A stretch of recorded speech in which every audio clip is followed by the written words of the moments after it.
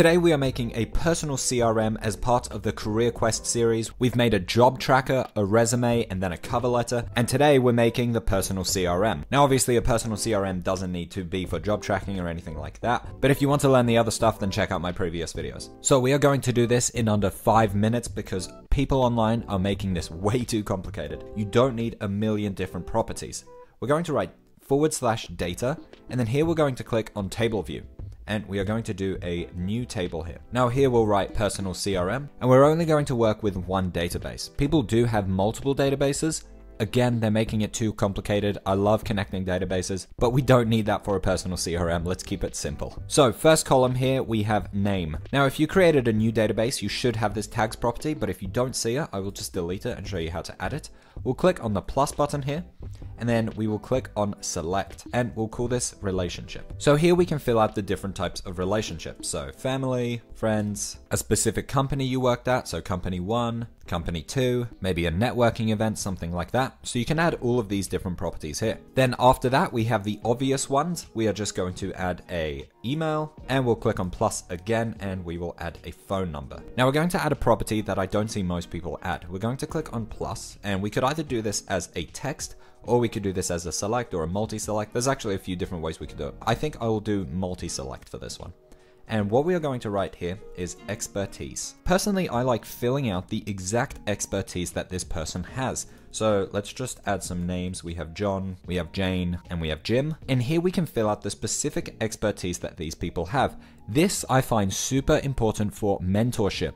I'm a big advocate for mentorship. I think it is so useful. If you don't have a mentor, I really recommend it. And to find a mentor, you'll need to know what area do I need help in, so I know who to actually get as my mentor. So that is why it's so important to fill out the expertise. So let's say John is an expert in marketing, Jane is an expert in design and marketing, and then let's say Jim is an expert in photography. So if I have this large personal CRM filled with all the people that I know, all the people that I've networked with, all the people I've connected with, and I have them all in here with their expertise, when I need help for a certain thing, so let's say marketing, what I can do is go up to filter and then filter by expertise.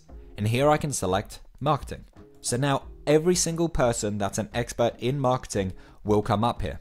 This is a really useful way to solve your problems. That is what mentors are there to do. And most people don't have this column, but as you can see, it will be so useful in the future when you actually need help with something. So I'll just delete this filter like that. Now, let's say hypothetically that John agrees to do a mentorship. Well, what you could do in here is open this up, and here you can write the different questions that you have for John. And this is actually what I do. So if I'm meeting with a person who's an expert in marketing, for example, I will write down all the different questions that I have for them. So question 1, question 2, because if they've agreed to a mentorship session, I don't want to waste their time. I want to come prepared. So having my questions in Notion, I can open that up and write these down. I'm actually taking notes with what they're saying, and it's all being tracked here in the CRM, so I know what they said and how it's going to help me. Now we have one last property to add, and then we are going to add a group as well.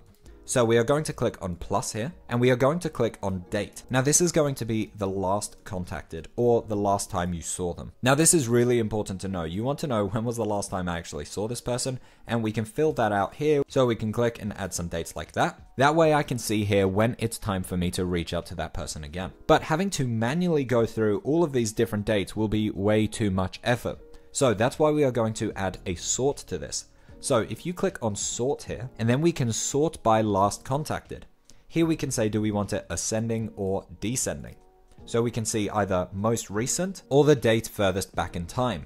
So if you do ascending, that makes most amount of sense to me. You want to know which person haven't I seen in the longest amount of time. So we have a very simple personal CRM here. It doesn't need to be more complicated than this. People had way too many things in here like birthday and age and random stuff. It's just making it confusing. And then you're not actually going to use it on an ongoing basis. But one thing we are going to do is add a group to this, and that's the last stage here. So we're going to click on these 3 dots, and then we're going to click on group. And the reason we're grouping is we don't want to see family in the same list as people from company 2. It doesn't make a lot of sense. So we're going to group by relationship. Now what this personal CRM is doing is splitting this up into company 1, company 2, networking, and the hidden ones, they're only hidden because they have nothing in it. the family, friends, and the people that haven't been labeled yet with a specific relationship. This is really useful to know. It doesn't make a lot of sense to have friends in the same list as people from your first job. Most likely, I'm presuming you're seeing your family and friends a lot more than you're seeing the people at that internship you did. Now bear in mind, we still have the sorting in place here. So if I add someone to company 2, let's say Jan, and she is an expert in marketing as well, if I add a last contacted, and let's go back here and say the 1st of Feb, as you can see, it jumps up in here. So it's only jumping up in this specific group here. And that's the useful thing about sorting in groups. Jan here will not jump up above John in company 1.